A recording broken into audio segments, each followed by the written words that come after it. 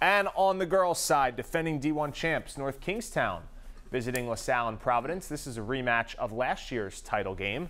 Skippers a 1-0 lead. They double it. Catherine Martone, the perfect free kick. Back corner of the net. But off the restart, the Rams answer. Grace Martone wins the race to the loose ball.